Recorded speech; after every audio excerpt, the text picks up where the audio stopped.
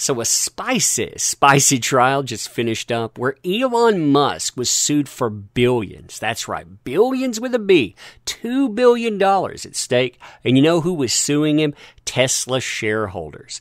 They were suing him over the acquisition of a company called SolarCity, a company he had 22% stake in that was founded by relatives. And yeah, you could see how that might just turn out to be a problem. Now, interestingly, that leads to sparring matches between Musk, who's on the stand, and the lawyer that's asking him questions, with Musk saying things like you have a bad habit of using language that's not accurate, you're trying to conjure up some kind of conspiracy, it's not good. And then, well, let's just say you get into the really, really personal. Like, I think you're a bad human being. You were mentored by criminals, then continued to be mentored by criminals. That is why I do not respect you. I have great respect for the court, but not for you, sir. Yep, the trial had it all, from statements about how Tesla, it would actually die without Musk, to the denial of financial gains because this is a stock-for-stock transaction, to Elon Musk boasting about him titling himself, quote-unquote, techno king of Tesla, and saying all of this stuff here,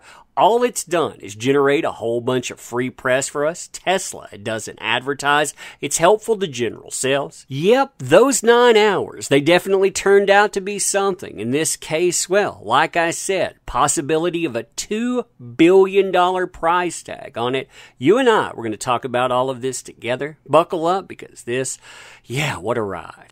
So hey there to all you fine folks on this fine day, by the way. If you would, you know that drill by now. Sharing videos, also feeding that pesky algorithm by giving it likes, comments, any type of affection. It really does love you.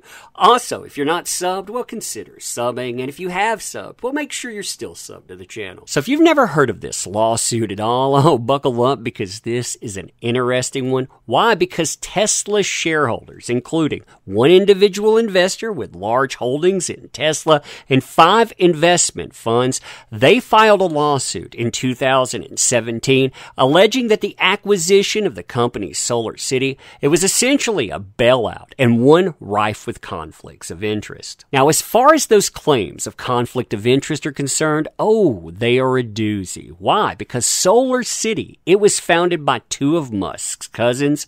Musk himself, he was SolarCity's chairperson. He has 22% stake in the company, and along with that, Tesla's board at the time, it includes a SolarCity director, you have a former SolarCity CFO, and venture capitalists who also have seats on SolarCity's board.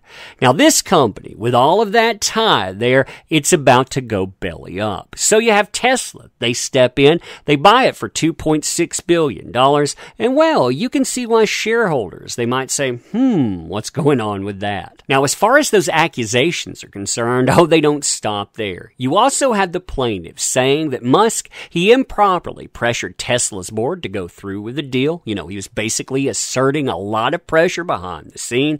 He pushed the company to pay more for the sale than it was worth, and that he deceived investors about the SolarCity finances. Musk had said that SolarCity, they would be cash flow positive within 6 months of the acquisition of the company.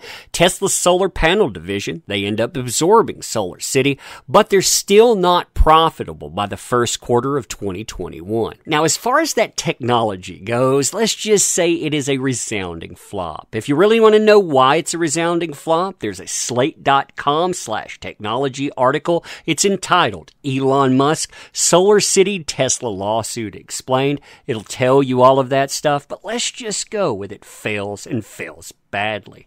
Now, despite all those setbacks, though, Tesla, they maintain that there was nothing wrong with this, no impropriety whatsoever. They say that the company, you have 85% of shareholders voting in favor of this deal.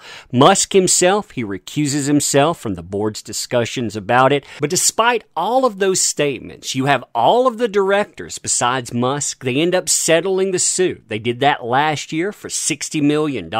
They don't admit any wrongdoing whatsoever, but Elon Musk, Tesla CEO, he refuses to settle, and well, you move forward with a trial. Now, as far as Musk's testimony is concerned, I found some of this to be fascinating. Why? Because Musk, he ends up taking the stand. He ends up, quote, attempting to refute portrayals of him as a domineering leader with overwhelming power over Tesla's decisions, while also making statements that he, quote-unquote, tried very hard not to be the CEO of Tesla, and he said, I rather hate it, and I would much prefer to spend my time on design and engineering, which is what intrinsically I like doing. Now, unfortunately, you have Musk being Musk, if you will. His ego, it seems to get in the way of his testimony, and he makes statements like this. Quote, after saying that he hated running Tesla, Mr. Musk said that the company would, quote-unquote, die if he wasn't the chief executive. Quote,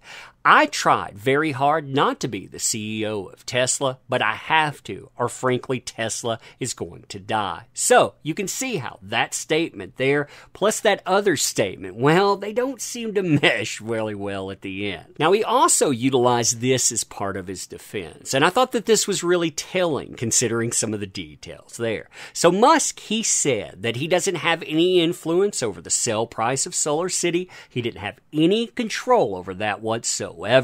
And he didn't have any control over the appointments to Tesla's board, even though Tesla's board, it includes his brother. But you know what? He doesn't have any control over that whatsoever. Now, additionally, you have Musk denying, just flat out denying that this would be a bailout, because you can see what kind of problems that would come at if it's a bailout. And he says that there was no financial incentive. He didn't make any money. He said instead that this was part of an ambitious long-term plan. That Tesla, they're going to be both a car and an energy company, and the reason that they haven't been, well, it was the beer bug and it was production issues on the Model 3 sedan. Those issues, they've been fixed. The beer bug, it's abating, so we're right here, and it's going to work out. Now, one of the things that could possibly work against Musk is the fact that, well, he had some interesting exchanges with the lawyer, and apparently they go all the way back to the 2019 deposition that he took. Barron, that's the lawyer, started by showing clips of Musk's 2019 deposition in which Musk repeatedly called the suit a waste of time and said Barron was a quote-unquote shameful person. Barron, discussing Musk's conduct, asked if he was derisive in a position for any reason and said the conduct was not for some benefit of Tesla or some benefit to achieve something. I think you are a bad human being, Musk retorted. He said Barron was mentored by criminals, then continued to be mentored by criminals. That is why I do not respect you. I have great respect for the court, but not for you, sir. Now, at the end of the day, this decision too, it could carry a $2 billion price tag. Now, Musk, he has a net worth of $163 billion, but still, $2 billion. Whew, that's a lot of money, even though the judge could utilize his discretion to lower that. Anyway, I thought this was interesting. I'm wondering what you think about it. Let me know in the comments. As always, too, appreciate the heck out of you being here. You want to help out? There are description links. You can check all of those out at your leisure. But you being here, that matters, so thank you. Appreciate you. Going to end here. Thanks.